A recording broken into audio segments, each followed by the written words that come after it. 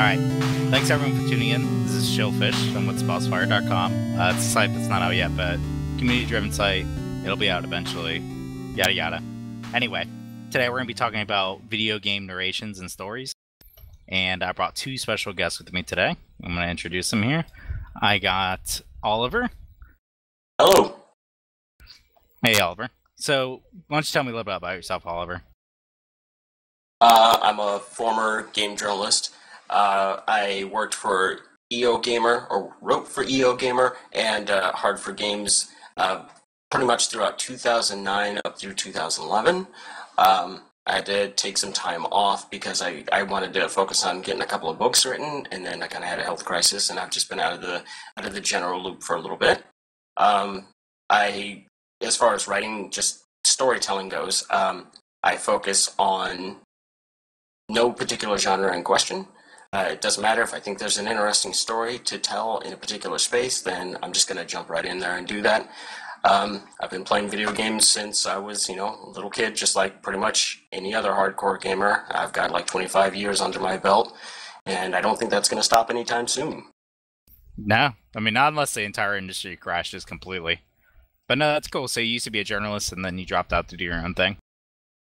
Well, no, I just, I was like, well, I need to take a couple of months off, and then I had like a series of back-to-back medical crises, like all the worst things that could happen to you medically, basically just dogpiled on top of my head, and I've spent the past 2 years just trying to regain my health and get back in the game. And it seems like that's going to be coming up here pretty soon. Oh boy, well, I hope things go well for you. And also with us, we have Words. It's at Wordsmith, missing some letters. So why don't you go ahead and say hi? Hi. Yeah, like you said, I'm Words. I'm a student studying English Lit and psychology. I am working on a visual novel project with my team, Red Ink. And just in general, I'm a hopeful indie game designer. Haven't really been doing it for very long, but hopefully I can. We're all newbies at some point. I'm ShillPhish. I'm the host. With SpellsFire.com, yada yada. I'm a student also. I'm hoping to go into tech writing major. But anyway, let's get started. Video games and stories. Now, I had a stream before, and I had someone from the opposite camp who was very much on the belief that stories don't really contribute much to a game, that they kind of just get in the way of gameplay, and it's really more about gameplay more than the story. You guys agree with that, or what? I say it depends on the game. Oh, I absolutely disagree. Just storytelling in video games is not just kind of important. It's probably one of the most important things that's just happened in the entertainment medium in a couple of decades. Mm-hmm. And definitely, yeah. If it's easy to look at games and think, oh, there's supposed to be this series of rigorous, like simple mechanics because that's what they were originally. But you don't think about like the graphic adventure games, which came along a little bit later, and then text adventure games, where it was a much more focus on the story and the context rather than the systems in place. Yeah, definitely. I agree with the sentiment too. That stories definitely matter in games. I believe you need gameplay to make it a video game, more or less. But yeah. A lot of people like to cite these old early Nintendo games, or even earlier than that, like with fucking Pong and shit. And by the way, you guys can swear, I don't give a damn. And they like to say, well, these games really didn't have story and they didn't need them. It's all about gameplay since the beginning. But, there's also MUDs. There's, anything pretty much released on the computer. All the old computer RPGs, wireframe, dungeons, and all that. Yeah, so I agree with that too. And just in general, like when the first thing that comes to mind when you say Nintendo isn't necessarily, oh, the Zelda's a dungeon crawler or Mario is a 2D platform. The first thing that comes to your mind when you think of Nintendo is you think of their characters. So I think that kind of speaks to how important that is. Definitely. They want their characters to stand out graphically, but to have a character stand out is to, give them a personality or some sort of element of storytelling. Even if it's something as ludicrous as, well, he's a plumber, I guess. Absolutely. Okay. So what kind of games do you guys personally enjoy? Or what do you think stories serve best, other than RPGs, since I assume that's the go-to answer? I'm just, in general, I'm genre agnostic. Doesn't matter to me. If the game looks interesting, I'll play it. That's just what it comes down to. I kind of feel the same way, but I guess in terms of stories specifically, most of my favorite stories have come from point-and-click adventures. Oh yeah, certain ones. My favorite game of all time is The Longest Journey by Funcom and Ragnar Turnquist. And stuff more recently, if you've ever played like a Wadjet game, those are fantastic. That's another adventure game. Yeah, it's a studio. They've made Primordia and like Gemini Rue and Shiva, a couple others. Okay. Yeah, I mean we've seen the resurgence of the adventure genre. And that's where, again, I can't buy into this. I mean, people have personal preferences, so if they want to say, well, it's all about gameplay, that's fine. But there's definitely a reality of stories are super important in video games, and I think you need no look further than with the resurgence of the adventure genre as a whole. Yeah. I'd like to reiterate something that this Whatever 54 guy said here. He said a good story. He said a good story will make any genre better, but some genres need a story a lot less than others. And to like expand on that a little bit, it's very true. It just depends on the genre and what the creator's going for. Some games, the context and all the extra like assets work towards making the systems more enjoyable, and sometimes the systems reinforce the context. Definitely. What do you think? What's your perfect balance between a story and a game for you two? Like, if you had to say, would you favor a lot more detail on the story and less on the gameplay? Kind of like a 50-50? I'd say 50-50 is about right. I mean, it's all situational. It depends on what type of game you're trying to make and what kind of story you're trying to tell. So it's kind of hard for me to just give a definitive answer on that. The thing with games is that it's unlike a book, for example. A book is pretty much read in more or less the same way. You open the book, flip through pages, you go through the text, and the story unfolds however they decided to unfold it. But because video games are such an eclectic medium, you can tell a story in all kinds of different ways. You can do a classic point and click, and you can reveal your narrative through exploring the environment, or you can play something like Dragon Age, where the story is kind of revealed to you mostly through dialogue, or playing an FPS where maybe you'll just pick up like message logs or things like that, like say, I don't know, like Dead Space or whatever. So it really, really depends on what type of game you're working with. Yeah, that's the beautiful thing about video games is there's a slew of methods to deliver your story, the way you're saying, through audio logs, kind of like with Mass Effect, the whole, you pick up lore, pick up little writing samples that you can read about on your own free time. There are some that are more engaging than others, but there's a whole bunch of ways to deliver story. Personally, I enjoy the audio log idea. I think it's always interesting having the character, or hearing the character's final moments. That's what it always is, isn't it? Like, the character's about to die, he's like, man, by the way, if you need the code, it's 8478. And then just hear him die. Right. It's a little weird when you do that, And again, it also comes down to the creator of the content, too. They might introduce the narrative to you in ways that are completely unexpected and will stick in your memory forever. I mean, look at original Metal Gear Solid, right? And, you have to get the code for that codec number on the back of the actual case. Like, that caught people off guard. People are still talking about that, and that happened well over a decade ago. Just different things like that. I mean, there's so many different ways to capture the audience with video game storytelling that it's incredible. Yeah, it definitely opens the door for a just unfathomable number of ideas. And ways to go about it. It's nuts. Yeah, it's definitely enjoyable, and it helps. Anything that helps you bring you more into the game, is great by my stretch of imagination.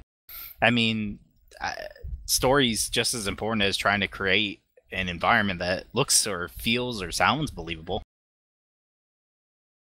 So if story can also reinforce that, that's great.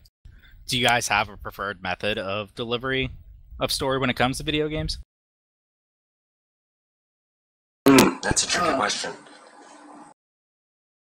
I don't know that I can say I have a preferred way overall, but I'm particularly in love with the way Dark Souls went about it, and Demon Souls, where it's all like very on like the fringe of what you're doing, and you just get most of the lore through item descriptions and just really vague comments from NPCs. Yeah, the Soul series did a great job of putting the story there, but they made you, if you really wanted that story, you needed to go looking for it. And so it was kind of an interesting mix between, for people who don't care about story, they'll just kind of dismiss it offhand. They're just like, well, I want to play a game, and it might be a hard game, and they'll just go through it. But so many people became so invested in that narrative. It's kind of amazing, because, again, they did something that most people had never really attempted before. Just me in general, I usually like to see story unfold organically, or no, I take that back. Not so much organically, it's just with, NPCs and whatnot kind of filling you in as you go. If it's a cutscene or if it's during live gameplay, it doesn't matter that too much to me. Do you agree with the idea that something like cutscenes kind of robs the game of gameplay? Not necessarily. I think cutscenes are still kind of, even though we've been doing them for a long while, they're still kind of experimental in that sense. I don't really hold it against the game industry for doing them. For storytelling purposes, it does allow them to put together complex sequences that may be more difficult to program, as far as the player being involved in that sequence, or it's too complex of an idea, or it would take too much time to put into reality, whereas they can say, well, you know what, we can just kind of show them what's going on. Like, it makes me think of Final Fantasy VII, some of the cutscenes developing in there, such as the Mako cannon firing. There's not really a good way to gameplay that, It's just like, okay, yeah, you could have put it in there, but it was easier to just kind of render it, get the point across, and then get people back to the game. Yeah, I agree. It's a little ham-fisted at times. Well, I mean, whenever it takes the cutscene just takes away full control completely. It is. Right. So I agree with that. It's a little, I get, quote, artificial and ham-fisted, but I definitely see the uses for it, and if it's a good cutscene, I'm appreciative of it. And it is good to be able to break up intense gameplay like that if it goes on for too long, because otherwise you're just going to water down the gameplay experience itself. Right. What do you think, Wordsmith? You think... I agree mostly. I guess maybe just to expand on that, the experimental nature of cutscenes is why, while a lot of people, or a lot of us, I have too, definitely poked fun at QTEs. Like their original purpose was to hopefully bridge that gap in some sense, and whether that's been successful or not, I think it depends on your perspective. Where do you think it didn't do well? What game do you think did it horribly, if there is one you can think of?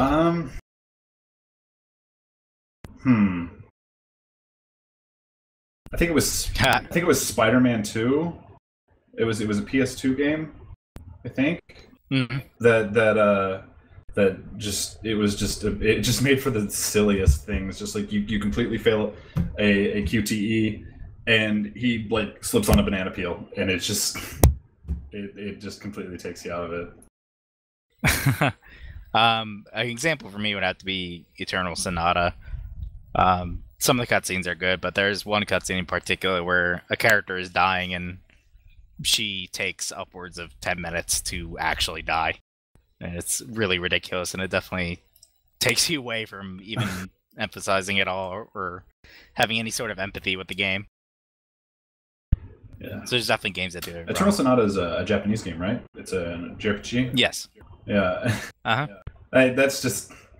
I think that maybe it could in some cases just be a difference of like tastes, because a Japanese person might look at that and be like, oh, that's fine, because they kind of lean on the melodramatic pretty heavily.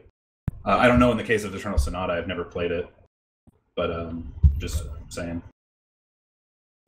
No, that's fine. You know, and that's for the whole. Like, go ahead. I was going to say, you know, there are plenty of games that do that wrong or kind of unnecessarily, like you're talking about. I've found many QTs to be kind of pointless in things like boss battles. That's where we see it more often than anything else these days, I would say. Like in Castlevania Lords of Shadow, or, you know, seeing it happen in God of War and things like that. But then there are times when it was done right. Like, I don't like seeing a QTE show up when it's going to always end to a direct conclusion, such as, oh, okay, you climb up on a boss, or you've hit a milestone in the fight where this pre-rendered thing is going to play out, and you're doing all this cool shit, and you got to mash this button or tilt the stick in this direction or whatever. You could have just saved it. Like, it's kind of it's cheap there. But then you sit down and you play something like Shenmue, where if you fail a QTE, it's not the end of the game. It just means that the story kind of dovetails in a different way. One of the QTEs in Shenmue has you, I think it was, God, I haven't played that in years, where you're going to find a guy in a tattoo parlor or whatever. Or, no, actually, let me take that back. There's a particular one. There's the one with the barber shop. Okay, and you go in there, and you're trying to find the old classic professions, and one of them is a barber, and you sit down in the chair, and he tells you, don't move. And they trick you with that QTE, where he puts a razor to your neck, and he does it super fast, and you've been trained to kind of react to those QTEs, and you fail out, and he's like, no, you're not patient enough, come back tomorrow.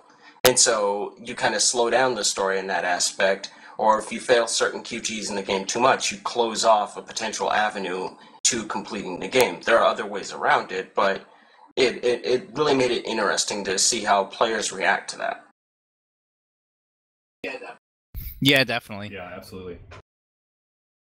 I feel QTEs follow the same manner of they're a bit artificial, and sometimes the unfortunate thing is it feels like with a lot of games, such as adventure games or man, I'd have to look up the game, where that's the only way of actually conveying gameplay that isn't just clicking and going to a certain pixel. Right. What do you mean? Does that make sense? You mean just like an adventure game where it's just pretty much all QTEs? Yeah, because there's no actual, for the most part, there's no actual kind of gameplay base. Isn't that kind of like how the Telltale games are now? I haven't played some of the most recent ones, but I believe the Telltale games have a lot of QTs in them, don't they? Yeah, like the Walking Dead and the Wolf Among Us are both heavily QTE based, and they don't. Yeah. As far as I can tell, they don't suffer for it. Like, I played through all of the Wolf Among Us, and it was great. It petered out towards the end, but just overall, it was a great experience, and it added a lot to the experience. Having all these things play out on screen, and you having to react to them, just press X, press Y. Oh crap! I'm messed up. A lot of people hate those. When it works with it, like in like when that's all there is, it works, I guess. I'm having a hard time finding the words to describe what I'm thinking about it, but it comes together really well. Let me try. I think kind of what he's getting at is that QTE works well with games that are, heavily pre-scripted sequences and things like that. It does a good job of giving the player back agency by saying, even though there's a series of things happening that you aren't necessarily in direct control of, it gives a little bit of that control back, while at the same time letting those events unfold as the designer intended. to talk about Wolf Among Us, which I agree was fantastic. It's like when you're going to fight the Jersey Devil, and you've got this fight going down. You guys are knocking each other's heads in, but then there are all these different options of what you can crack his head open with, things like that. So it puts you back in control. It's like, well, yeah, this fight is happening, and you're not really directly in control of it, but you actually are getting a significant portion of that control back. And so with Telltale's recent games, I think that's why one of the reasons why people aren't complaining about the QTEs is that even in those QTEs, it matters. It's just that it's more of them helping you along through a very rapid series of events. Yeah, brilliant. Yeah, it's a sense of urgency to the events playing out through a gameplay. Or through actually pushing buttons and stuff. As opposed to just sitting and watching it all unfold. Right, because we know that they could just yank all the gameplay out of Walking Dead and just watch it like a movie, and it would work. So there's got to be stuff they put back in to make sure that the player feels like they're actually playing a game instead of just observing the game. Exactly. Okay, I can see that. I agree with that. Yeah, I don't really mind QTEs myself. But it definitely needs to be. It needs to have meaning, or a game that is cinematic focused, I should say. And even then, some games have pushed it a bit too far. Yeah. What games do you? No, I was just agreeing with you. Yes. Go ahead. Oh, okay. What games do you think? Do you guys think had excellent stories, and why? You can go ahead first if you want to. Well, I need to think.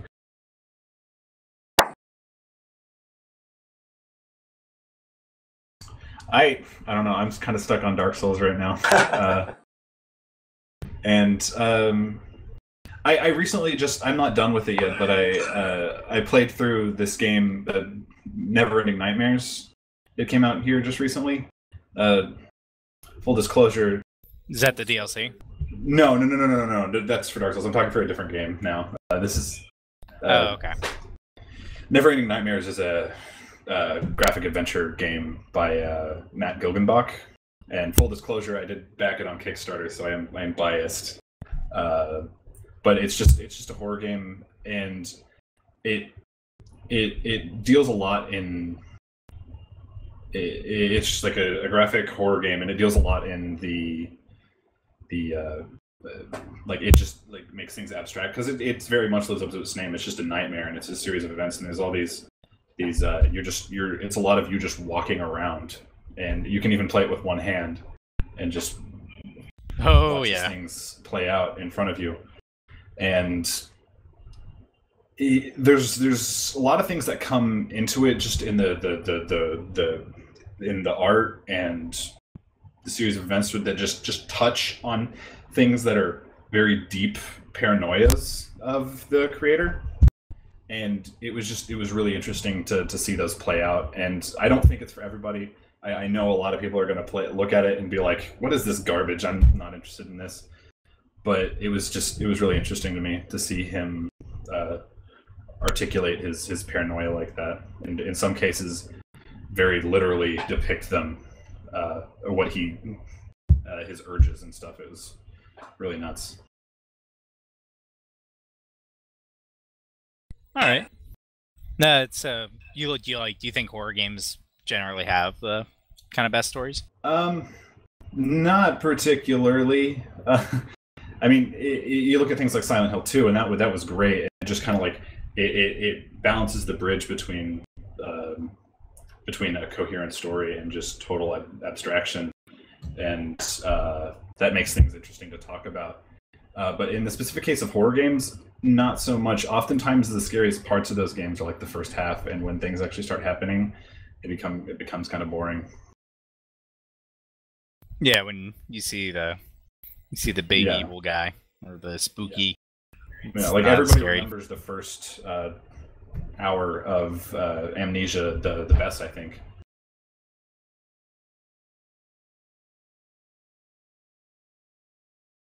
Yeah, definitely. I'm like I said earlier, my favorite game of all time is The Longest Journey, and that's specifically because of the story. Just a really rich story game. I'd have to play that one. It sounds It's good though. really long. I think I tried playing. Is that the first one? That's the first one. I didn't much care for Dreamfall as Okay. much, but hopefully the newest one coming out is all right. Yeah, I tried playing Dreamfall for a little bit, and it seemed interesting, but the first game definitely seemed fantastic. Yep. Did you have a choice of Oh game? man, I mean, there are tons of games. I mean, basically, it's more like ask me what genre do you think I think is the best story, and then I'll be able to give you an answer. I mean, there's so many different stories that have been told over the past couple of decades, and I mean, if you were to just flat out say, hey, what is the best game narrative ever created? I'm just gonna go back to a classic. I'm gonna go back to Chrono Trigger. Like, I think it's Chrono Trigger was I think entertaining. it's just the most cohesive story with a ridiculous number of branches to be split. There are still little tweaks that you can make to that narrative to customize how it ends for you. And even then, it's kind of a question of, well, what is canonical? What is the best ending? I think the reason that Chrono Trigger is probably the tip-top story pulled in gaming simply because they took a rather complex concept. Time travel is very, very difficult to work with in the narrative space, and they boiled it down in a way that most people can understand. People understand the idea of, I wish I could go back and do things over again. And so Chrono Trigger kind of took that and they ran with that, and they just kind of showed us a possible future. It was a great way for the people at the time who played Chrono Trigger initially. The main characters were in their same age group, and so a lot of people were very easily able to identify with the cast. Even though there's not any quote-unquote minorities in there, it doesn't matter. Everyone could find a character whose their personal ideals, their convictions that they could identify with. And if you couldn't find a character that was like that, well, that's what Chrono was for. He was a voiceless protagonist. He was just there to represent you and how you interacted with things. And they covered a lot of complex ideals in that story, too. I mean, there's not just the problem of time travel. It's also dealing with things like some decisions don't need to be made over again or shouldn't be made over again. It deals with the concept of, power corrupting. It talks about how pride cometh before a fall. It deals with external threats that people aren't aware of that are going to turn around and bite you in your ass when you're not paying attention. I mean, you could just go on and on about that. They talk about the nature of parents and the relationship to their children. It deals with interests of love. It gets into science. It touches on all these different things, but it does so in a way that doesn't feel cheap, and it's definitely not pandering. It so happens that all these different things touch that core narrative. Yeah, there's a lot of genuine. It's genuine. It's not very in your face with all these, subtle meanings. Like take a Robo for example. I mean, just his storyline. It's very much, to me, touches on that kind of whole parent thing in a way. Even though he's a robot, and just it was genius at the time, way ahead of its time, and I agree with you completely. Fantastic story. And normally I hate time travel in video games. I always think it just boils down to some lame ending. Like in a lot of games, it's just like, oh, well, there's time travel. So we kind of just fucked over everything else that was in the game already because now anything's possible. And now instead of asking what the story was about, you're kind of asking how the hell does time travel even work? Whereas Chrono Trigger addressed it early, wasn't 100% at the end of the day, I was appreciative that it was an adventure about time travel, and I wasn't left with what the fuck is time? How the fuck does time travel even work? Right. If that makes sense. There's a way that I used to explain that why Chrono Trigger works for people. It functions the same way that Back to the Future and Looper function. They basically show up and tell you that they have no clue how this works, so stop thinking so hard about it and just go and enjoy it. And that kind of works. Right, Yeah, just like, enjoy in playing out. Whisper, he's like, hey, I don't want to talk about time travel, because if we do, we'll get into a long discussion, we'll start making diagrams of straws, it doesn't matter, it's irrelevant, just know that time travel is happening, and it's creating a problem, get in there and fix it. Yeah, there's definitely a suspense of disbelief needed with games like with Bioshock Infinite, and I bring in parallel universes into the same whole time travel nonsense. When they kind of just reveal that at the end, it felt disingenuous to me. I sat down and played Bioshock Infinite, and I'm not a person who likes Bioshock at all, and that's probably going to make people like climb the walls, but I just do not care for the series. But a couple months ago, I managed to snatch it up on PlayStation Plus, and I was like, well, hell, I'll play almost anything for free. So I sat down and played Infinite, and I was glad because I didn't really need to play the other two to fully grasp the story. And don't get me wrong, I played through, like, probably halfway through the first Bioshock, and then I was just got annoyed. But with Bioshock Infinite, part of the problem with that narrative is that parallel worlds and time travel are difficult. They are freaking difficult for your average person to understand. Like, that just happens to be the genre that I love the most. And so it was easy for me to kind of get in there and see how that worked. But so much of that content could go right over people's heads so fast because you're talking about a completely hypothetical thing. Like, we don't know if time travel actually exists. We think it might exist. We don't know if parallel worlds actually exist. We think they might exist. When you're working with story, it's really easy to tell someone whether something is made up or not, and to, as you said, engage in suspension of disbelief. Like, you're playing, one of the Mana series right now. Okay, for the most part, everyone knows that magic isn't real. You suspend your disbelief because you know that that's not real. And so you're able to just easily go, hey, a guy's shooting a fireball out of his hands. Or, there are dryads and other sort of shit running around. That's really easy. But when you're dealing with a theoretical, hypothetical concept, such as parallel worlds and time travel, and because there are so many paradoxes and problems, it's hard for the average person to just sort that stuff out.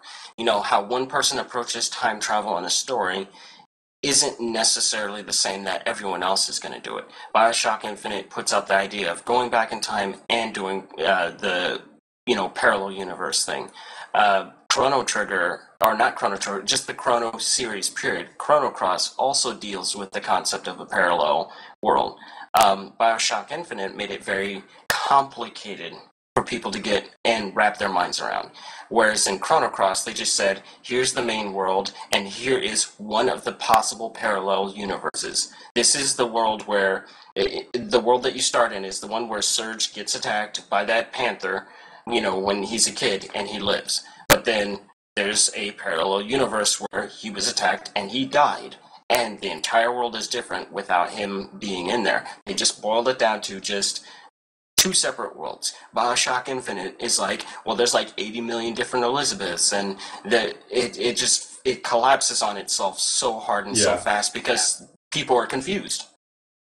Yeah. Yeah, and it creates this situation where these like really important moments, these really like critical moments in the story, become cruxes, and like just nobody can really agree on what happened. Right. Definitely. I don't think you can put such crazy themes like time travel and parallel universes. You can't have that be the main show behind the curtain, like within Secret of Mana. It's like, all right, look, magic is a fucking thing from the get-go. All right, there's fairies, magic, cast spells, whatever. Here's the adventure. Chrono Cross. Okay, or Chrono Trigger. You can time travel, go through time. All right, here's the adventure that involves time travel. Not this going on, not playing through the story and then suddenly, dun dun dun, there's parallel universes and time traveling, and then you're just left like wondering what the fuck did I even just play the game somewhere for? In one of those right, that's exactly what happened with Bioshock Infinite. And it really bothered me because I sat down and I looked at, like, when I finished the game, I sat down and I kind of thought over what happened. I was like, this is the most pointless experience I've played in a while because that ending technically can't happen.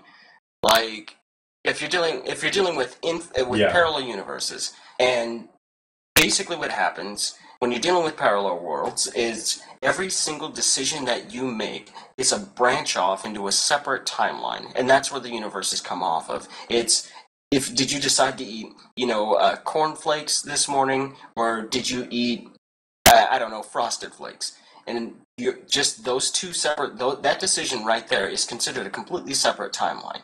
So if we use that example and we look at Bioshock Infinite, essentially what happened is that they're saying that every single decision that Booker DeWitt ever made in his life is a parallel universe, and that also applies to everyone, which means that, well, we have an infinite series of possibilities. But what this also means is that it's impossible to remove every version of Booker DeWitt and Elizabeth from existence. Like, so what if you found 4 or 5 or 6 or 7 or however many you found? There are always going to be more, and in some universe those sequences of events will always occur, so you can't just undo it. That's the problem. It's infinite. It has no number. It just goes on for eternity.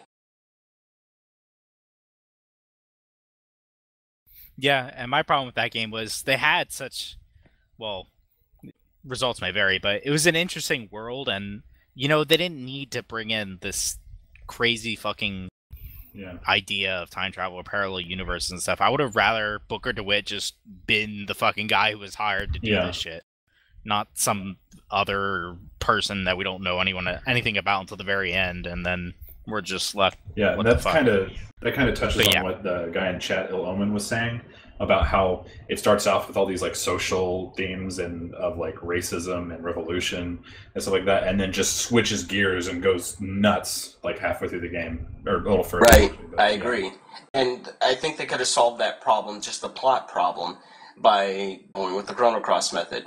Boil it down to one parallel universe. That's it. Boom. Be done with it. And that way, it would give people resolution at the end, but the end just left people confused, as in, what the hell did I just play? And what about the Vox Populi? And what about the racism and all that? They started touching on that and started making social commentary, but then they left that social commentary behind in favor of the most confusing narrative mechanic in existence. Yeah. This is a little off topic, but it's kind of in the same vein. Did you ever see the movie Primer? I absolutely did. Oliver? How'd you feel Basically about that? The same thing. It got really confusing towards the end, but damn if it wasn't intriguing as hell. Yeah, that's kind of how I felt. It was just, like, if it wasn't for the narrator, that movie would be, like, near incomprehensible. Pretty much, yeah. Same thing, just as you were saying, off topic but related. It's kind of like dealing with Donnie Darko. There are many people who don't understand what the hell happened in that movie, and it's not because it's not able to be understood. It's because they had to present the story through the eyes of someone who's a questionable, unreliable character. Actually, several. You've got Donnie. He's unreliable because he's got some mental issues, and then you've got what was her name, Roberta, the nun that wrote the time travel book, and it's all kind of weird sounding, so it's kind of hard for people to grasp that. And that's why you have to be careful when you're dealing with time travel and when you're dealing with parallel worlds and stuff, because it's such a complex concept that you will lose people so freaking fast. The only way to do it well. Right, don't lose your story. Yeah. That's all that it comes down to. Don't lose your story. Here's a way that it was done well. 12 Monkeys. It's pretty clear, same thing. They say, we're not going to tell you how this works. It's just know that a dude gets in a machine, he gets in a thing, and he's going back in time, and he's unknowingly affecting the very future that he was sent back to prevent. And they did a really, really good job of just wrapping all that together and just keeping the narrative going just right for the average person. Yeah. God, I haven't thought about 12 Monkeys in a long time. Oh boy. As for games that I thought had a great narrative, I enjoyed reading Historia recently. It's kind of a hidden gem. It's very similar to Chrono Trigger, but it focused more on two parallel storylines as opposed to traveling through time. And I enjoyed the main character. I thought it was just a very lighthearted, fun, enjoyable game.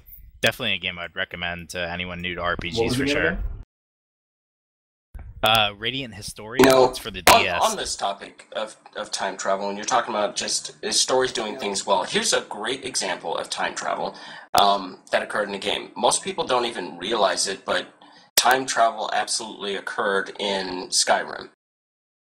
You guys know that, right? Okay. Well, Oh boy. I never played don't Skyrim. worry, it's not too thankfully, much of a or spoiler. unthankfully, but you can spoil it. I don't give a damn. Basically, what ends up happening, like when you're dealing with time travel, it's not just sending people back in time.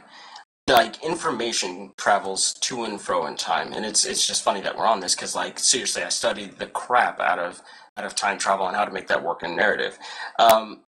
The great thing about Skyrim is that there comes a point where the titular Elder Scroll comes into play. You get your hands on it, and you're trying to figure out how to stop the dragons from and all doing messing everything up. And so the player is able to actually open the Elder Scroll and look, and what it does is it allows them to look back in time and see that previous war and learn the dragon shout that was used to cripple the dragons. And so even though the character doesn't actually travel in time, it was information and learning the words from being able to use that window, and then they brought that back into the future with them.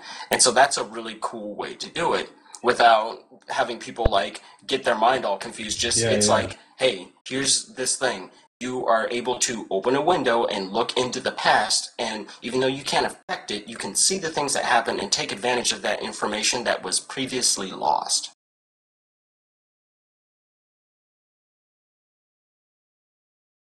Yeah, Dark Souls 2 kind of did a similar thing where you went back to the war between the giants and the human beings. I thought that was those are some of my favorite parts of Dark Souls 2. Was going back there and talking to that one guard captain after earlier I'd gotten his armor and stuff. It was really and you reminded me as many things as I did have a problem with in the game. Skyward Sword actually covered this a little bit. There was the desert level, and there was a segment in there where you got the option to manipulate time. And in the past, that place was like lush and it was like a sea. But in the present day, it was a desert, and you got an item that allowed you to like ride a boat through the desert because the little bit that you were inside was ocean, and that was really interesting. Here's another kind of in a similar vein to what you're saying about Skyrim. Yeah. I mean, I can't believe none of us actually brought up the probably most well-known time travel, like more so than Chrono Trigger, just as far as people touched and people who can relate. I mean, why are we not talking about Ocarina of Time?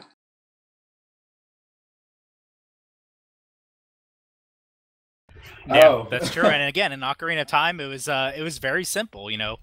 Time travel was cool. You were introduced to it relatively early.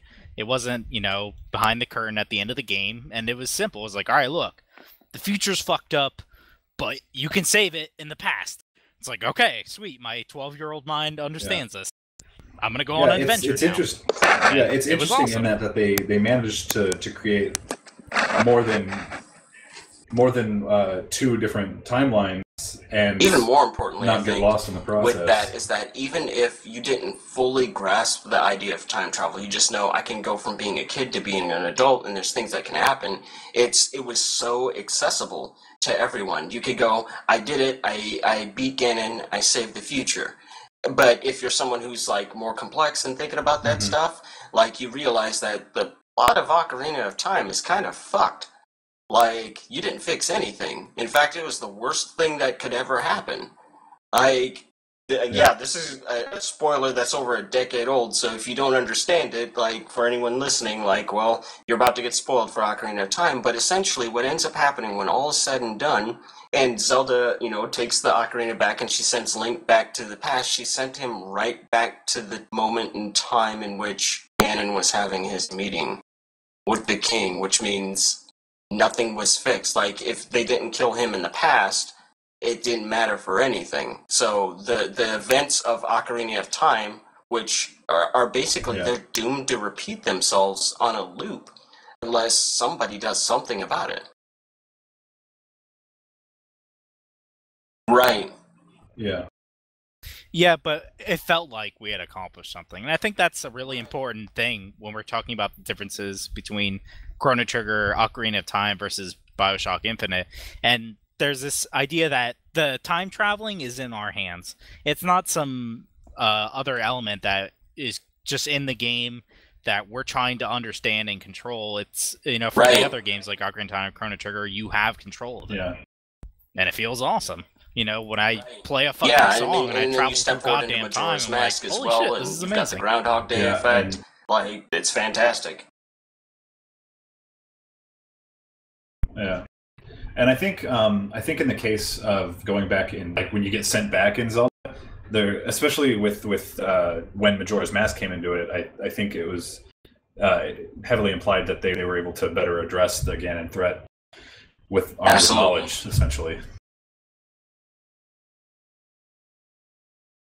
We'll never know. Well, we do know because he was able to go off on a different adventure in Majora's Mask, so and that's directly following the events of Ocarina of Time. Oh crap! We wandered into parallel universes again. Like, it's weird. And the most important thing about how Nintendo went about doing that was, don't think so hard about it. Just enjoy it. Yeah. Yep, and I think that's the thing to take away from it. Do you want to talk about something else? Or is there still more to be said about this element of storytelling that is present in games? Gameplay perspective.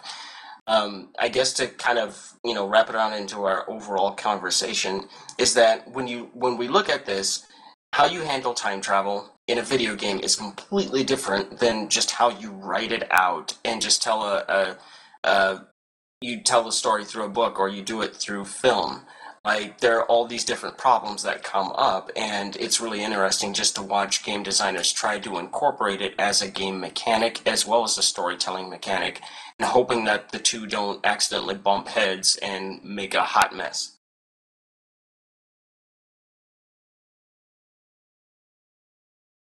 Yeah. Yeah, definitely. It's definitely fun to play around with. All right, there's another subject I wanted to get to that you kind of touched on when you were mentioning Chrono with Chrono Trigger, and that is the what do you guys think about the blank slate character? Examples of this would be Gordon Freeman, Chrono. It's a silent protagonist. The argument being that you're supposed to insert yourself into the character. Do you guys buy this or what? Well, I know specifically in the case.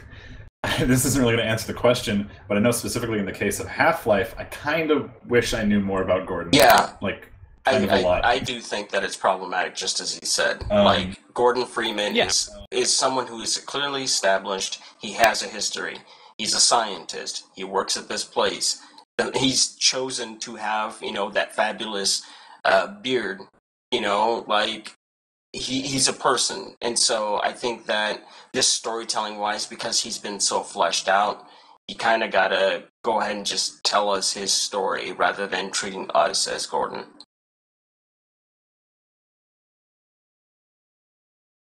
Yeah, I kind of want to know why Alex has got the hots for him so bad.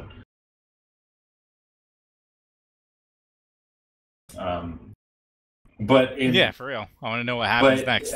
In cases of like RPGs, and the most present one in my mind, because it's the one I most recently played in Dragon Age Origins, it works because you kind of get to decide every aspect of your character.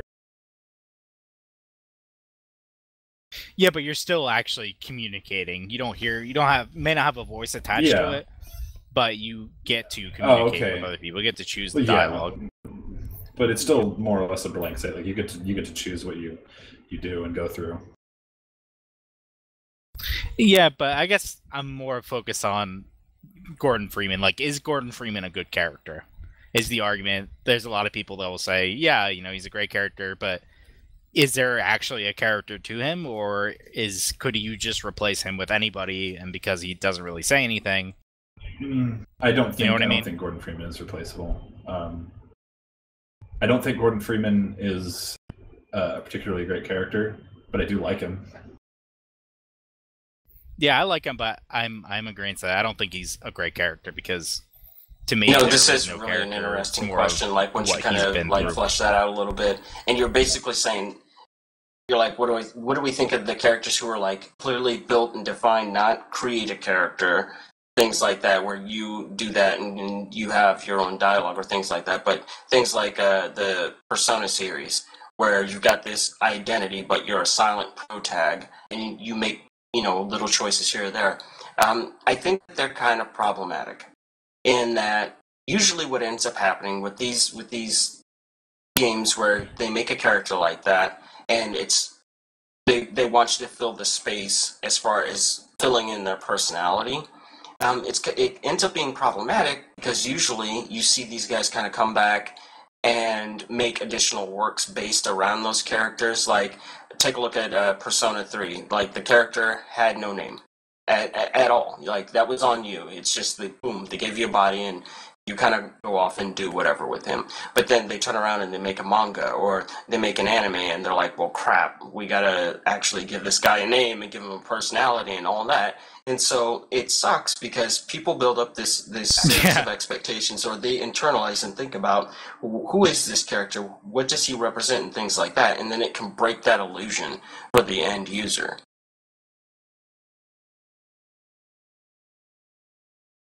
Mm-hmm. And definitely, in my game, I romance this character, but in the manga, it's someone else. But no, in the case of what's that word? I do agree with everything that you're saying right now. But I think in the case of Persona 4 and when it transitioned into an anime, the things they did. I never finished the series. Never crazy interested in it, but I did watch some of it. The things they did to the main character in the anime were really kind of funny because they took the things like common with the typical like blank slate character and kind of like incorporated them into his character in like a tongue-in-cheek sort of way, and it made for some really funny moments in the show.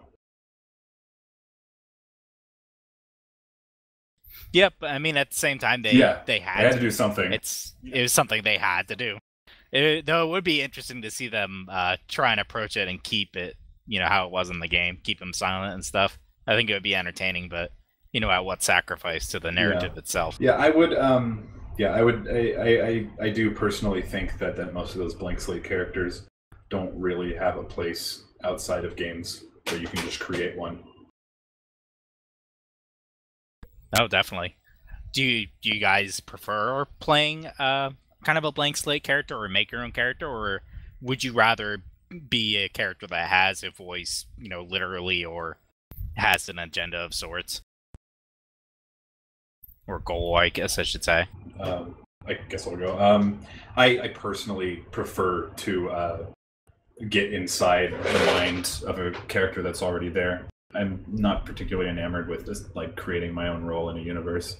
I like following whoever's there and understanding their motivations and why they're the protagonist. Yeah, it's basically kind of like what he said there. It really does depend on what kind of mood you're in. If you sit down and you play Dragon Age and you go through character creation and all that, and you get to decide what kind of a person is your Grey Warden. What do they stand for? What do they represent? And how do they go about solving problems? And everyone else has to react to what you're doing. Now, of course, it's still kind of on a set path. It's just you have more freedom in how you're going to get there. But at the same time, sometimes I want to sit down and tell me the story of someone's life. And even though I'm controlling them to a point, it feels more like you're someone sitting on their shoulder and you're observing them, and kind of like Jiminy Cricket or whatever with those types of games, and you're just kind of hanging out and you're like, oh wow, like you got a messed up life, man. Like, and you can develop empathy towards that character. You're like, man, this guy's life sucks. I hope you get through that. Like, you're kind of there. So it depends on what you're looking for. If you want to be invested in the world, or if you want to observe the world.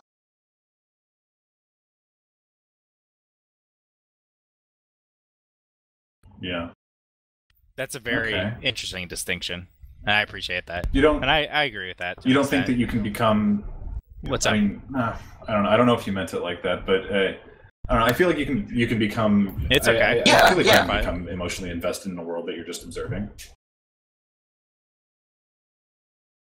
Yeah.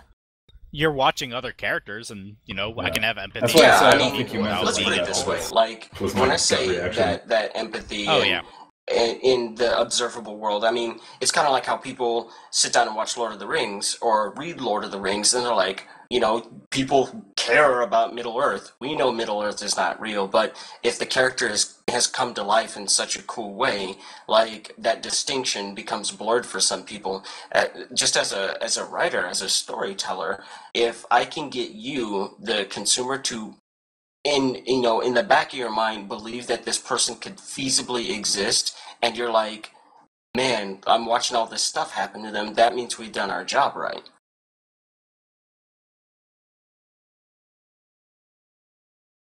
Absolutely, and that's right. my goal. And as a writer, I assume it's yours as well. Oh yes. Right. I'm of the camp that I would much rather have I would take the role of a character who has a voice and a personality that's already made. But if it's, I like creating my own character, don't get me wrong. There's plenty of games that have character creation that I enjoy. But I will say that if it's a very safe main character, very Mary Sue or John Doe-ish, it really does. It just usually comes back to I think at what that is point. The game that we're playing and how are you going about telling your story. And that's kind of it. It's like, I just brought up Dragon Age or Skyrim, just all of tests or whatever. But then you sit down and you play something like Assassin's Creed, and, you're like, man, Altair sounds like kind of a dick. I want to find out why this guy's an ass. And just kind of get through the story, and rather to observe and just be like, that was really interesting. Like, there are plenty of games where that's usually the best option to go with. And, and it really, really depends on how they want you to, as you're playing, just become involved in the story. Like, Far Cry 3 ruffled some people's feathers or whatever. Like, they're like, oh, it's more about, privileged white kids having fun or some stuff like that. I didn't particularly care. I was just like, okay, you get in there and it's clear that the main character, Jason Brody, has his own life and he's got this backstory, but then they drop you into it as the same thing, a silent protagonist of sorts. Not quite, but I think you kind of get what I mean. Like, you run around the world and you're doing stuff, but then Jason kind of, pipes up his opinion every now and again, which is kind of weird for, a first-person shooter.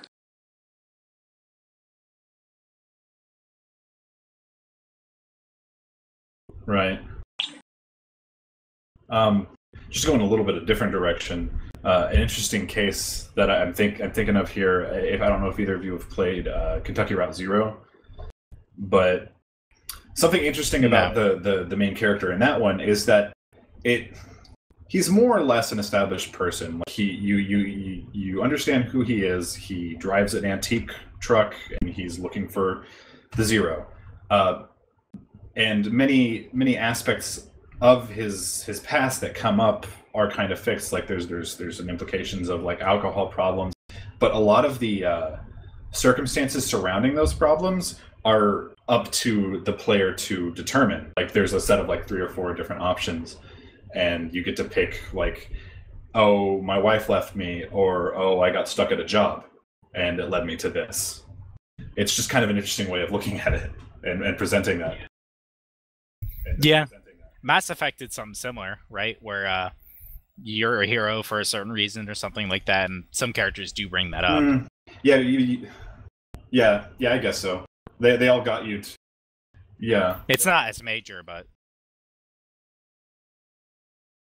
And I think Mass Effect 1 in particular, I didn't play 2 or 3, but I think that was a great mix between having a slate and having an actual character. I chose what he wanted to say, but at the same time, I felt pretty strongly that Commander Shepard was a character. I don't know that I necessarily agree. I mean, certain like his behavior was consistent depending on what choices you made, but I don't know. I didn't feel. It's hard to articulate, but I didn't really find command. Yeah, I didn't find anything really to connect with other than that he's just like a war hero, and he's been thrust into this intergalactic conspiracy. Yeah, he's definitely overshadowed by the world itself and the other characters and the atmosphere, but I thought he did. Yeah, and the other characters, but he held his part. it was better. It was a step above him not saying anything to me. Not really in particular with Mass Effect. I don't have much to say about that, Three Dog.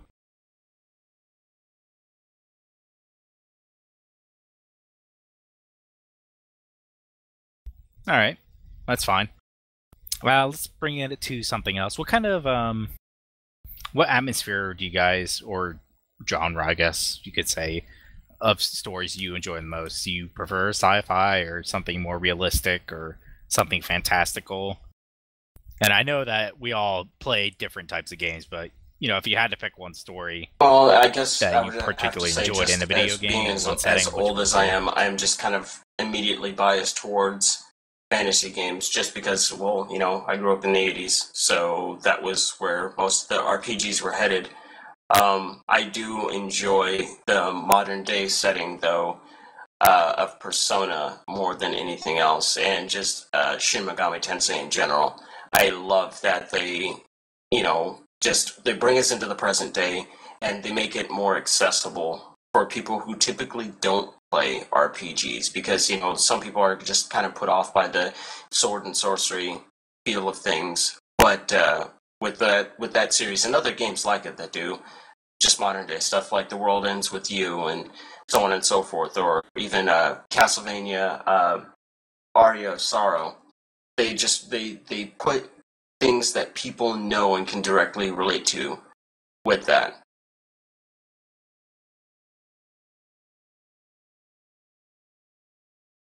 Yeah, I'm more interested in either the fantasy settings or modern day.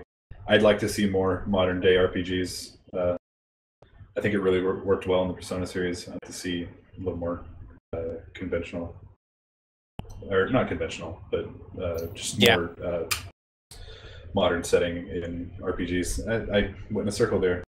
You made me think of one here recently, or it came out last year, and I keep pointing out all these indie games, but this game that came out last summer, Anodyne, kind of mixed. It was a Zelda-like, like an old Zelda game, and it kind of mixed fantasy, a fantasy setting with a modern setting.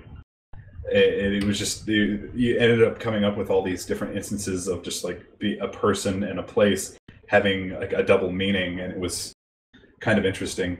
It's a small game, short, and following up on that kind of modern day thing, I think that was one of the things that made Final Fantasy VII so successful, in the West anyway, is because they took Final Fantasy in a direction that nobody really expected. They were like, yeah, there's technology, there's guns, right? And people were like, whoa, holy crap, what is this? And so for an American audience, they were just like, yeah, I can get behind that idea. Fantasy. I think that's kind of why they've headed more and more and more towards that direction, and have gotten away from much of the classic high fantasy. I mean, you sit down and even look at Final Fantasy X, they finally made their jump into full voice acting and all that stuff. Even then, it was very modernized technology, even if it was, fictional versions of technology, but the concepts are still the same. Or you look at Final Fantasy 13, which, don't get me started on that, but same thing, current or future tech. And God, I think Final Fantasy 15 is going to blow people out of the water when you're sitting down and you're playing a Final Fantasy that uses, what for the most part, regular looking cars, regular looking clothes, typical haircuts, all of that stuff. I think that Final Fantasy 15 might be the Final Fantasy that saves that franchise, just because I think they went back to drawing board and took it back to the same kind of level as Final Fantasy VII. Common stuff that people are familiar with.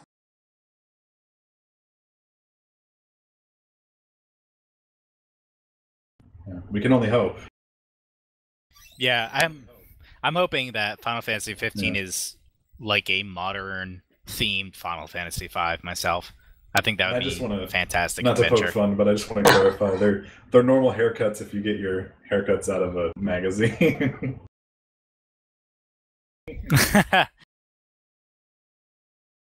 Definitely. I'm of the same camp as you guys. I mean, I grew up on fantasy stories and stuff, and I enjoy that. It is a little overdone these days, and it can be kind of hard to find a really good one, personally. I definitely enjoy when there's some element of sci-fi to games. Well, maybe not sci-fi necessarily, but modern, a little bit ahead of modern. I'm so freaking kind bad. I'm still waiting to play it. I just haven't gotten around to anyone play picking Soul it Hackers up yet. for the DS or its original release? Yeah, I have it sitting. I have it sitting on my shelf. I haven't gotten around to it. There's a lot of handheld games that I have not gotten around to that are just sitting on my shelf. Soul Hackers is that's one I really enjoy. Very modern, but there's a lot of very interesting fantasy elements. Yeah, absolutely. I won't spoil anything, but you guys should get on that. Do you guys want to take some questions from the stream? If people are interested in what I have to say. All right. They are. 43 people at least are. Grey Mandalore says, moral choice systems and their effect on a game's story. Have they done have they been done well? And can they be? I think that most games do moral choices poorly. Do you like moral choices in games, I guess? Broken record. I think there's only one series that has actually done moral choices, so to speak, well, and that would be just, Shin Megami Tensei in general. The world is not as simple as black and white. Like, I don't know why this still happens, but oftentimes there's a third choice, there's an alternative, or people only kind of, side with one side, not completely, fully, and utterly.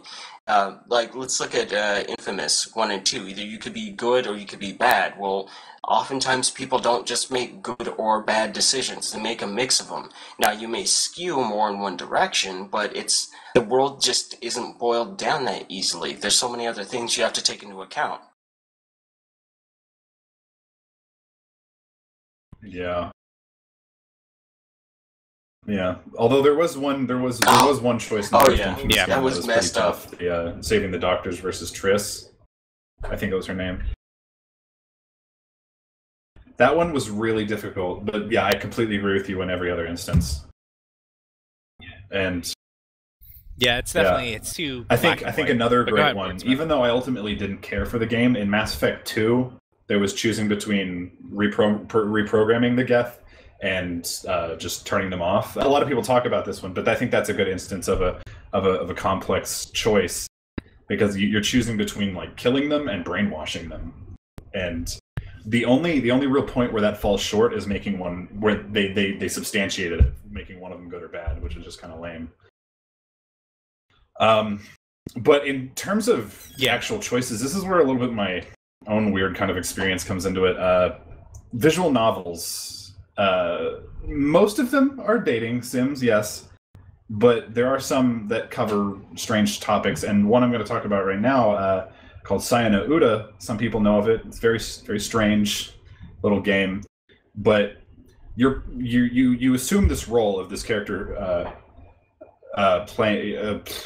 you assume this role of this character Fuminori, and he's got a debilitating disorder, and it makes his perspective of the world completely weird, just gory, just strange, and it's very short. It's just you can probably finish it in 2 hours, but the choices that come up in it are just they're disarming, because you don't really the first one you come to, it's there's no moral system. It's just, do you continue on the path that you're going, or do you say, hey, this isn't consistent with reality, we should freaking get out of here?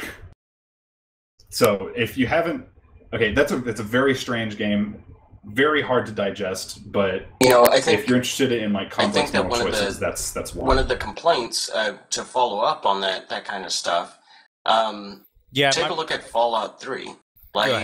There's the karma system, and you run around, and either you're kind of a jerk, or mostly a jerk, or you're kind of good, or you're mostly good.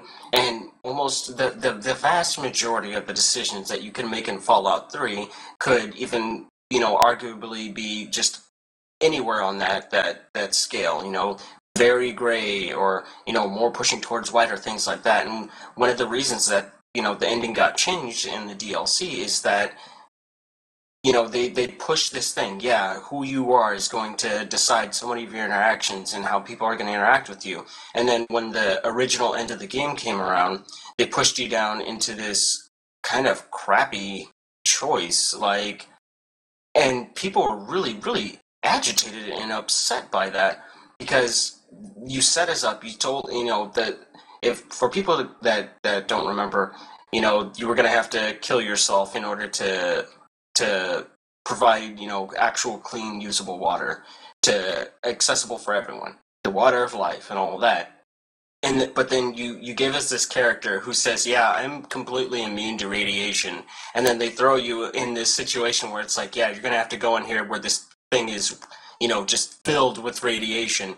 Well, you're gonna have to die. And I'm like, wait a minute, this guy over here, it'll be fine, we can have our cake and we can eat it too. But they didn't give us that choice, and that made people angry, just like with the Mass Effect thing. People having to make these complex, very difficult choices, and then you rob them of the reward of following through on those choices.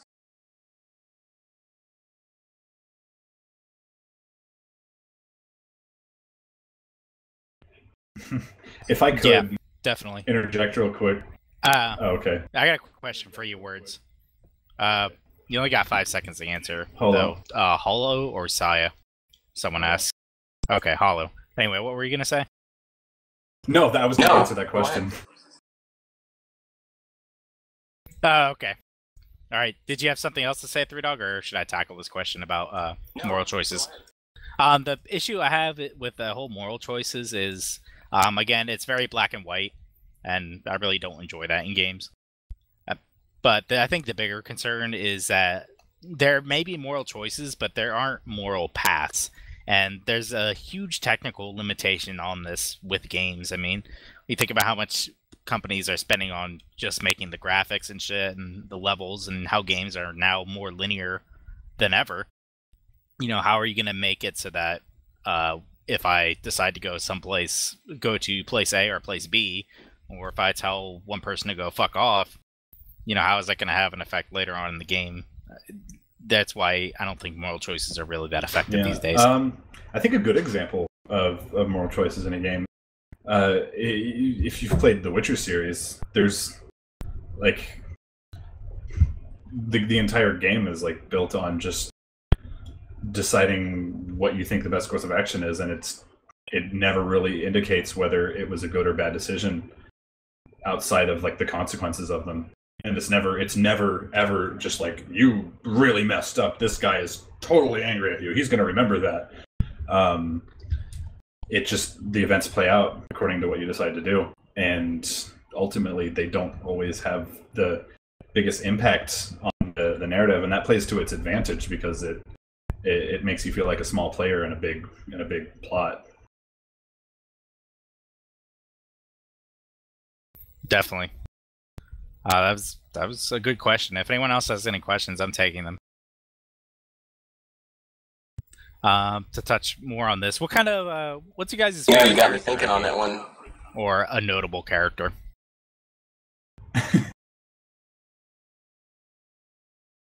I know I'm putting you on the spot. Yeah, I know it's a tough one to come up with right off. Yeah, man, you got me thinking. But any character, I would accept. Even for me, I'm like, oh geez. There's so many great characters. I've got it. One of my favorite characters. I can talk about a random game I played if you guys he's way up there. Joel from The Last of Us. What's Holy up? Shit. Let's hear it. Like that was characterization done right, in my opinion. Just because it was clear he was multi-layered. He's got a huge past that we don't know about. There's like a 20-year gap or some junk, just dealing with him. And he makes it very clear up front that he's not necessarily a good person. It just happens to be he's coincidentally doing something that could be good. It's like when you kind of see him develop over time, just in his conversations with Ellie, and he's still got those paternal instincts and being a dad and all that stuff. but at the end of the day, it's still about Joel and Joel making it to the next day. And it's very complicated, and it's kind of interesting to watch. One of the reasons that I just loved it was that, so we keep having all these discussions about patriarchy this, feminism that, and all that, but it makes me angry because it's so one-sided. It's like, you make a lot of assumptions about what you think men think, and what we treat as our motivations and all this other stuff, and very few games just explore like men's emotional state or how we deal with crises or different things like that. Last of Us sat down, and this is a story about a guy at the beginning of essentially a pandemic. He loses his kid. It doesn't matter if it's a little girl, it doesn't matter if it's a little boy. All we know is that he has no one to help him with this problem, and now his kid's died. And now someone has thrust him into this position where he potentially has to do all that over again and go through that same sense of loss all over again. Like, nobody explores that space.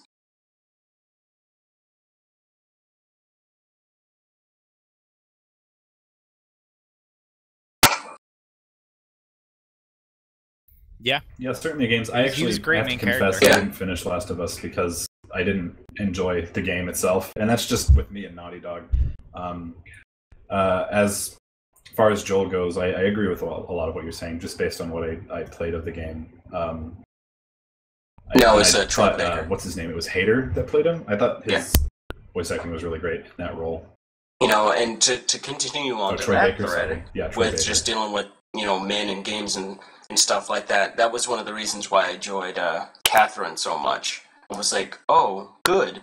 Now women gamers will have to sit down and actually, if they're playing this game, they will have to observe how we feel about things and see the different situations and the complications that come along with relationships and dealing with that. I mean, it's like we actually, like, women think we just sit around beating our chests or stuff like that. No, it's like we talk about the same crap. We talk about, well, I'm having problems with this, or, Catherine's put me in this position where I'm not sure if I'm ready for that level of commitment. Like, just because a guy says, I'm not sure if I'm ready, it doesn't mean he's waffling or anything. It means a guy's actually sitting around thinking about that. He's thinking about his life. He's having discussions with his partners in crime. And they're like, man, I don't know. Some guys are a little bit more basic and shallow. Some other guys are more complex and different things like that.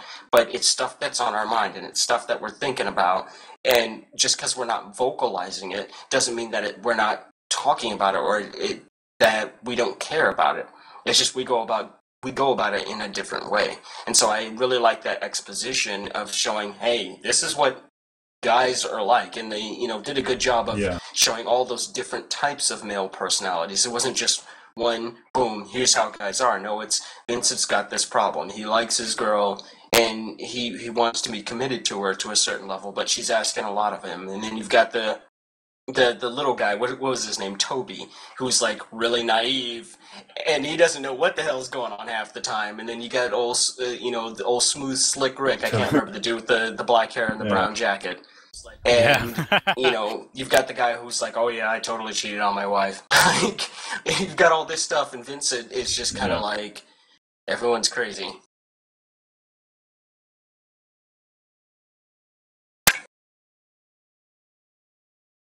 Yeah, he's like, I'm trying to make sense of what's going on. Yeah, he's the middle guy. Yeah, he's the middleman, essentially. My feelings towards Catherine in particular was very similar. I would like to see more. Maybe I'll fucking do it. I want to see more games tackle like social issues in that regard, where it's just like it's presenting the situation. It's not too particularly complex, and they fluff it up with a little fantastic stuff. But it really at the end of the day it paints a picture of a very real situation and puts all these different personalities on display for you to learn about and understand. There's another word I was thinking. Actual gameplay is yeah. It was a very down-to-earth game, despite how crazy fucking weird the actual that's what was so interesting main about game it. was. Yeah, it was a strange mix. It was two polar opposites, and it was great. It was that's what was so great about it. At the end of the day, it's just awesome. like to reiterate, it was just so much weird about it, but at the end of the day, it was just this little story. Yeah, and really importantly, the really important part about how that story was told, go through with it. I think this is what made it work and made it all click, is that for the audience, you are never judged. Like, how there was the questions after each major section as you were climbing. And, you could see the online results of that, and you'd be really surprised at how people actually feel. But at the end of the day, it's not pointing its finger at you going, you're a bad person. It just lays out the complexities and lets the audience decide for themselves.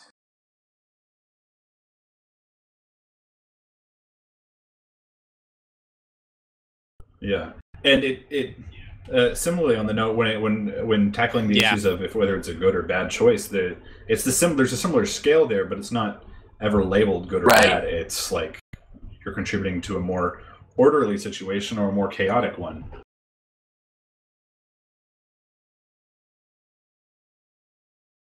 It was very maturely handled, It clearly wasn't trying to push one way or the other. I'd like to see that's what made it try great. again. I think they get it even better the next time. Did it was. Well, I know that it was the best North American launch ever, but overall sales, I have no idea.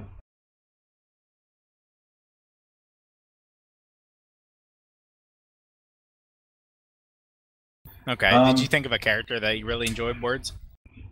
No, I have a few. Because I really enjoyed April Ryan. Like I said, it was my favorite game. April Ryan was the main character of The Longest Journey, and she's just this person, very idealistic, very interested in the world around her, very naive in a lot of ways, and she's thrust into this just incredibly complex, conspiracy where she's forced to juggle the responsibility of fixing one world and this other one she's never been to that's just complete fantastical and filled with monsters and different races that she can't even comprehend. And it's just her growing and then trying to find where she fits into all this. And I don't want to spoil too much, but she grows a lot as a person, but ends up still floundering as much as she did at the beginning. And I think that's that caught a lot of the essence of what being a human being is like. It's just you go along, you learn new things, you figure out how to tackle situations, but at the end of the day, you're still just trying as best you can, and it's not always working out. Another one, just because I think he's a fun bastard. I really liked Geralt in the Witcher series. I don't really want to go into that too much. And then I also really enjoyed some people have a lot of mixed feelings about Kingdom Hearts, but at least in the first one and then in Chain of Memories, I really, really enjoyed Sora as a character. I thought it was interesting, him just kind of learning about the world and coming of age. I'm really into coming of age stories. And it's just there was a lot of beauty in the metaphor of him growing up and at the same time being presented with all these beautiful, wondrous places that can only be given to you in the context of Disney. Yeah, that can only be brought to you by Disney. His development over the course of that game brought to you by Disney was just so wonderful to me, and then finding out what's really most important to him, and that it was just always there. And then in Chain of Memories, there was the interesting aspect of him losing his memories, and just the struggle of him trying so hard to remember what he cared about so much. Just really got to me, and I really liked that. I did get those sales numbers. At the end of 2011, they had moved about 500. I mean, people really like the Kingdom Hearts units. So, what's up, Dog? From what I read here, they said it was actually the best launch they've ever had for a product. They opened up with a couple 100,000, so they did pretty good on it.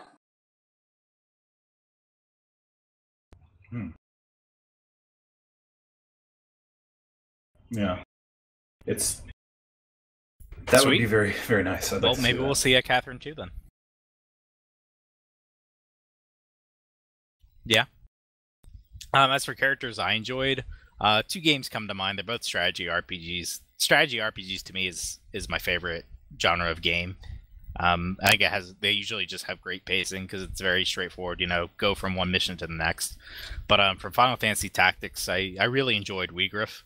I really like flawed characters, and I really enjoy political stories in games, even though I hate politics in real life. But for sure. His downfall and his beliefs, like leading to his downfall, to me made him an excellent character. And I really enjoyed that. Oh, you have I didn't like you the have to play Tactics. Like just the story is whatever.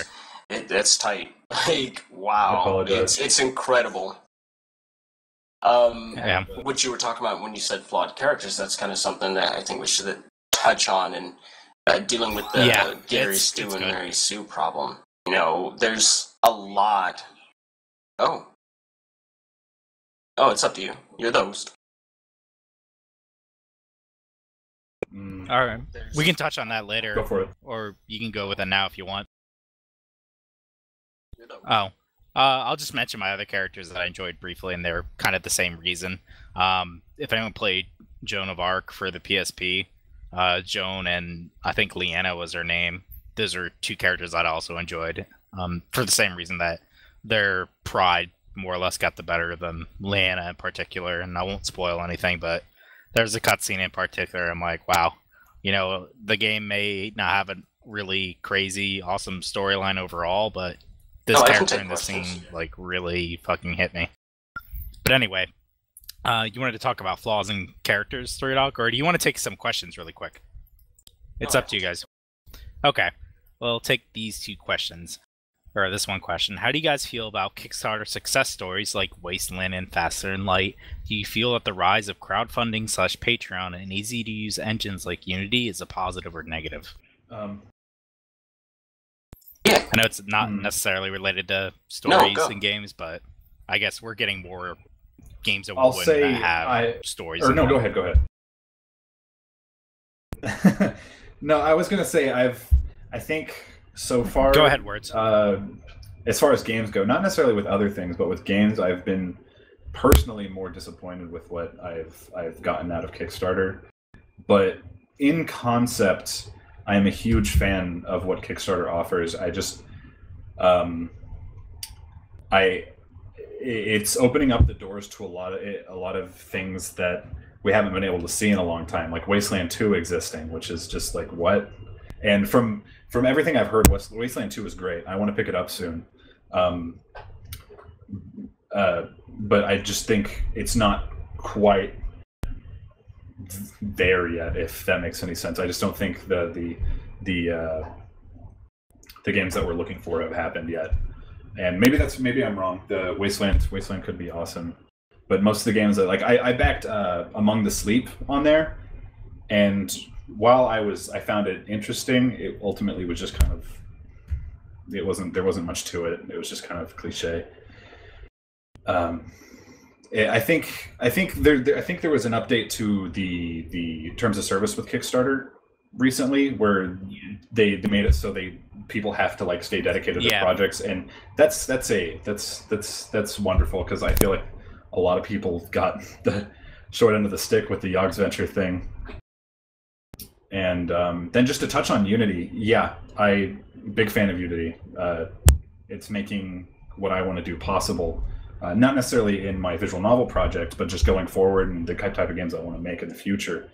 It's going to be my engine of choice. Yeah, basically, Kickstarter is obviously open up a lot of different avenues for a lot of different developers who have established stories that they want to continue telling, or new people to tell stories that, publishers want to say, whoa, that's not going to move units or whatever. Well, Kickstarter's kind of proven that stuff false. So that's great. But obviously, as we've seen, like you said, with the, Yogg Ventures and all that, there are some pitfalls. So I think that's just kind of something that we're going to have to take with the territory, unfortunately. Like, for every, Kickstarter success story, there's going to be at least 10 others that, flop or fail, or the people take the money and run and all that. And it is hard to vet, well, which one's going to be the safe one and which one's the risk. Well, we kind of don't know. But if we can bring back stuff like Wasteland, that franchise, Brian Fargo, someone who's actually known, not an indie, not a low, not a nobody, and even he can't get a game funded through traditional means. I mean, that's kind of telling of the state of the industry. And we look at stuff like Shadowrun Returns. Like, thank God they brought that back, because holy crap, it's freaking Shadowrun. But they had to go through that method just to be able to make the damn game that people wanted. So we've done a good job with Kickstarter by taking some of the strength away from the classic, quote unquote, so to speak, gatekeepers. But there's inherent risk to it. I think it's okay for us to take that risk, but,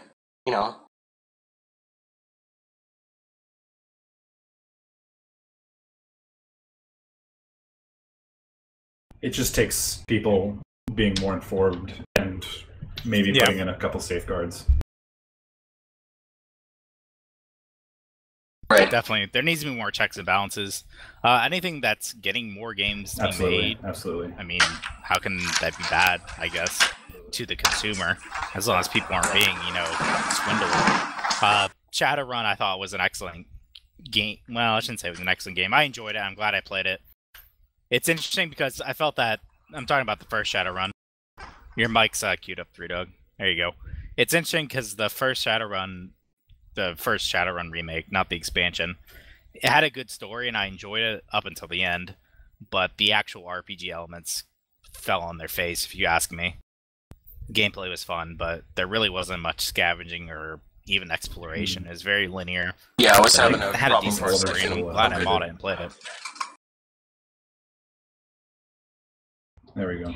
Yeah, I think you might have been having some mic problems there. Yes. It's okay. Looking at that's games, what I think about Kickstarters. So you wanted to talk about character flaws and with regards to Mary Sue's and John Doe's, so to speak, 3Dog? right? Like, we've got writing, we've got, graphic novels, we've got comics, we've got film, we got television, we've got all that. But I would argue that they're the youngest.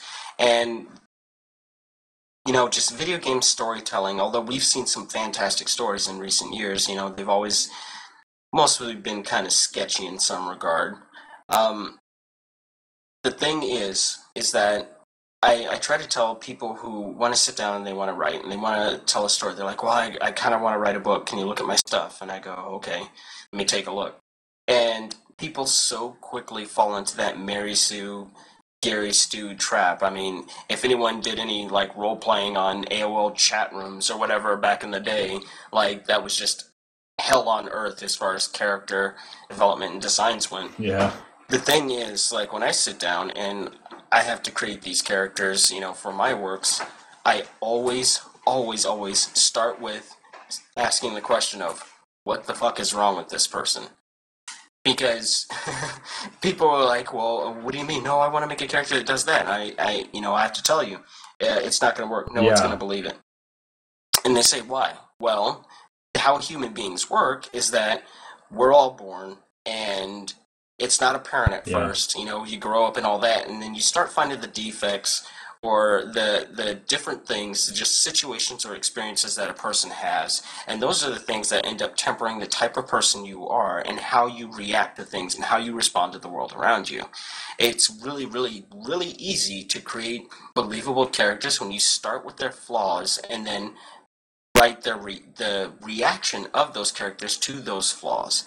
For example, I give some lectures every now and again on how to, just develop your story and things like that. And the question that I pose to people, I say, I'm like, you're gonna write down a character. They're like, okay. And I said, here's your flaw. Tell me how this person responds to it and how it affects their life. I said the flaw is that the person that you're creating right now has a sleeping disorder. They can't sleep at night. And they're like, what do you mean? I'm like, that's it. Go develop the rest of your character based around that problem. And that's when you actually start seeing people come up with all these different things. It's like, well, If you've got a sleeping problem, then you're going to be generally irritable because you're not ever rested, or your relationships are going to suffer because you may become forgetful, or if they don't sleep at night, they can sleep a little bit during the day, well, they might fall asleep at work, and then that's going to create problems with being employed. Like, you can really just blow up cause and effect once you start working on what is wrong with a person. Yeah. Yes. What you've got is the best characters that you've seen in Can you tie games this back to video game ultimately characters? flawed Or video game as stories? hell. Take a look at Solid Snake. What's wrong with Solid Snake? No, if anything, let's go with the perfect thing. You're the clone of the greatest soldier of all time. Okay, so now he has to deal with the complex of walking in daddy's big shoes. Attachment disorder. He's got detachment disorder. And he has to deal with, the pressure that comes with that. And so everyone's got all these big expectations for him. It makes him very isolated. He feels alone in the world. He's just hard to work with because he's naturally a loner in that aspect. You can, use that idea. You can deal with characters that have ego issues, right? Like, God, I'm trying to look at my game list here just to think of someone who's just like that. Hell, yeah. Not even that. Look at Heavy Rain. And I know people are very, divisive on Heavy Rain, but let's look at the main character there, Ethan. Okay, he had this perfect life, and then one of his kids gets killed, and he gets kind of depressed, and he doesn't do a good job of maintaining his relationship with his other kid because he's so focused on this kid that's gone that everyone else around him is suffering. He's, still dealing with psychological issues because of that, so it makes him make sketchy decisions and all of that, but he tries to power through that. That's the kind of stuff that we're looking at when we look at games with these pre-made characters that really, it's the flavor. It's what actually makes us fall in love with a game character.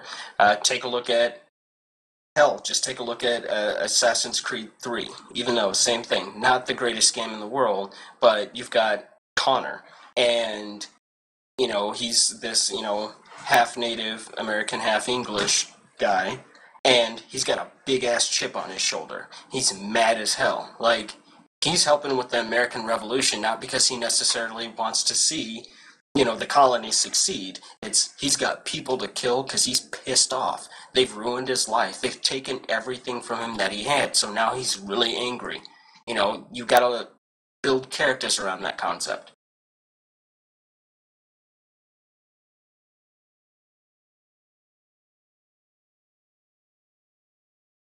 Mm-hmm. Definitely, and to echo the snake concept of, doesn't touch much on it in Metal Gear Solid necessarily in terms of you playing it out, but the whole war hero, soldier of fortune kind of mentality, when he speaks to people, he's very blunt, he's very straightforward, and he's slow to make real deep connections with people because you never know when you're going to lose him, and he never knows when he's going to die.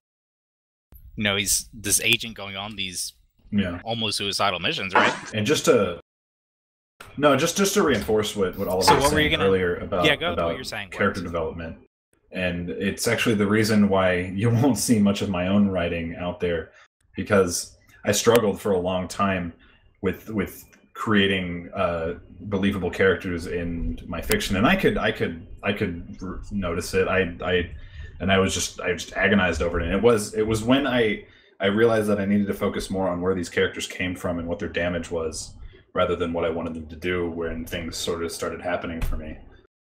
And that's just to reinforce what he was saying.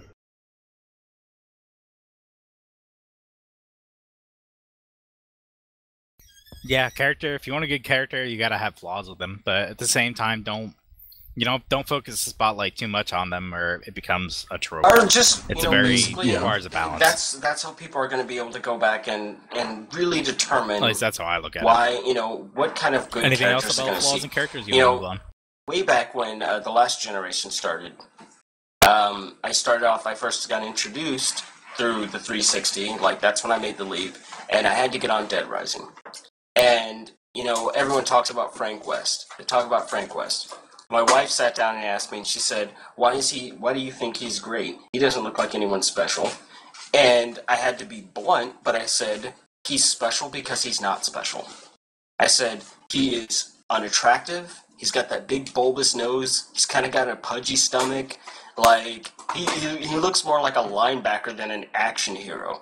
He's so mundane, but yet he's in there kicking ass and taking names and, you know, thumping undead skulls.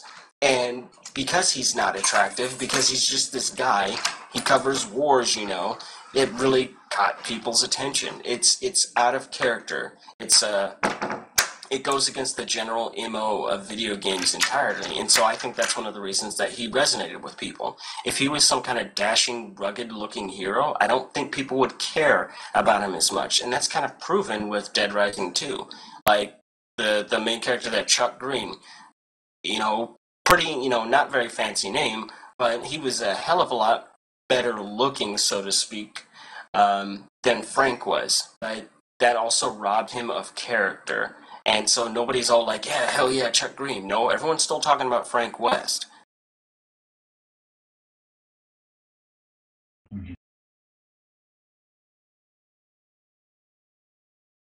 Yeah, and just in the case of Frank West specifically, I didn't play the second Dead Rising, but I think had Frank West been a more conventional main character for the video game, I think he would have contrasted really poorly with a lot of the other events of that game. It's just like, you know what I mean? I'm good. Definitely. How are you guys for time? I actually could use a break if we could take like a 5 or something. Could use a break. Yeah, we can take a 5-minute break. We're gonna take a 5-minute break, everybody. We'll be back and we'll keep talking. When we get back, we'll talk about Eastern versus Western game design, fantastic stories, RPGs, and let's break and let's get back at it'll be 9:40 East my time. And if you guys want to bring in some more people, I'd appreciate it. All right, see you guys.